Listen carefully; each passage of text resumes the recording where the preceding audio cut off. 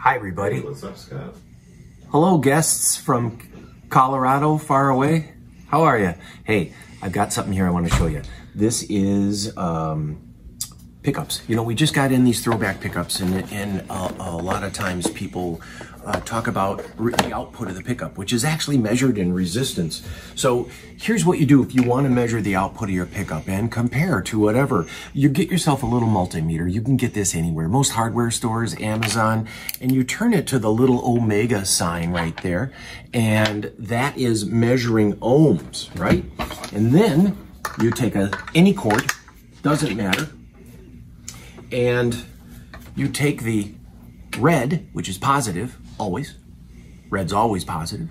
And the black, which is generally ground. Now on your typical guitar cord, the tip, when you plug it in, this is hot. And the sleeve, that's ground. So if you put your negative there and your hot here, you can measure the output of the pickup. What you want to do is turn your volume pot to 10. So you're measuring the full measure of the pickup. It's not choked back. And then you'll see this, whoops, here, I'm gonna turn this so you can see and the camera can see. We put this and this here, and you'll see this pickup measured about 6.5. Now we take and switch this to the neck pickup, and again, make sure you're full up on that, and we measure these two together, and this is now, the neck pickup measures about 6.9. which for a pickup that is much smaller than the first one is kind of amazing.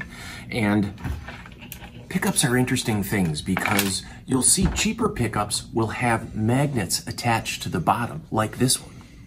But these are actually metal slugs.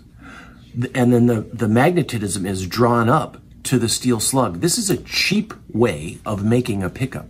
To make a good pickup, these slugs themselves, your pole pieces, are magnets. And how they're made, nickel, aluminum, cobalt, the more cobalt that's in the mix, the softer the magnetic field will be.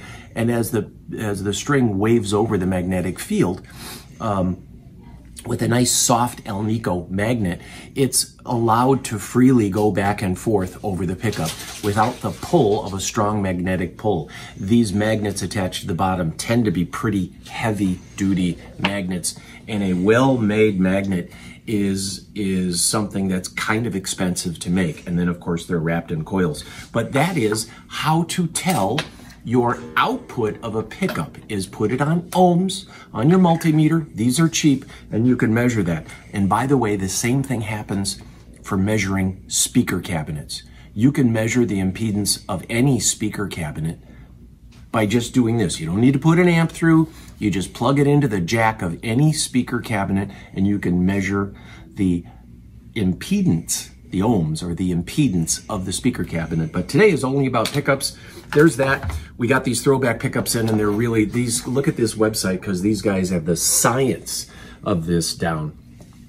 Okay, that's it. That's all I got.